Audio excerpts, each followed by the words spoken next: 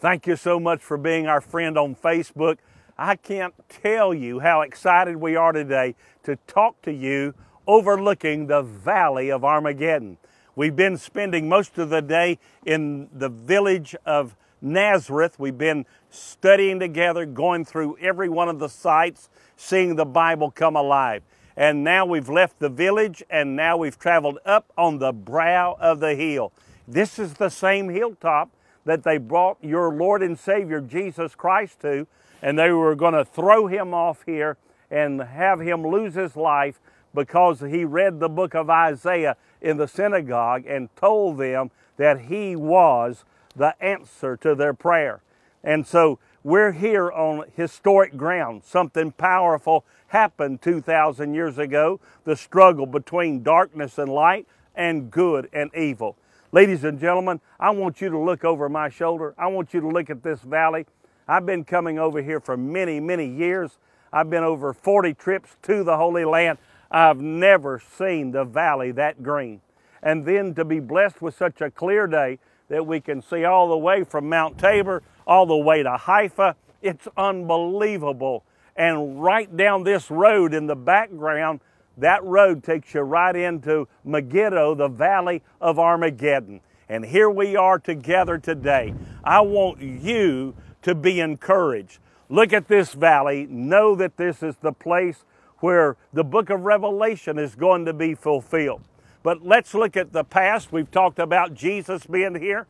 Let's look at the present. What about the prophecies that are being fulfilled? Look over my shoulder. You see the fish ponds? They're feeding literally the nation of Israel, and God is so blessing them that they're exporting food out of this valley.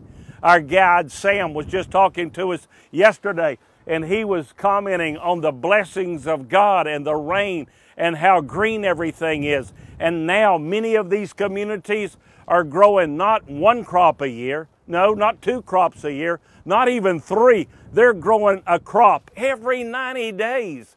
4 crops a year. They're producing food, and we're seeing it. Look how green the valley is. Look how the building and the construction is going on. And you're seeing fulfillment of prophecy after prophecy. And I know that the world is temperamental. I know the world is fickle. I know that they've turned against the little nation of Israel. But here's what you've got to remember today. There are only 2 nations in the world that have a Bible heritage. The United States of America was built by God-fearing people. They were people of faith, and they honored the Word of God. They put it on their buildings. They carved it in stone, and they said, we want to be a lighthouse in an old dark world. We want to carry the gospel around the world. 1776, that journey began. But we know that the journey of a nation actually was back in England when 1620 we have people praying to be free to study and preach the Word of God. And what are we experiencing today? 1620, 1776, 1948. We know that the British Mandate of 1917 was preparing the ground. And there were conflicts in this part of the world. There were conflicts here in 1948. And what did Israel do? They said, you know, we're going to build a nation. We're going to have a place for the Jew to go after the Holocaust, the Second World War, and we're going to build it upon the Word of God. And they took the Bible and made that their constitution. They took Genesis, Exodus, Leviticus, Numbers, and Deuteronomy, and that became their constitution. And they built a nation upon the Word of God. And a few hours ago, our guide himself said, how could this miracle happen in 60 years? How could this take place in just a short period of time? I have an answer for you right now. It's 3 letters, G-O-D. It's a God thing.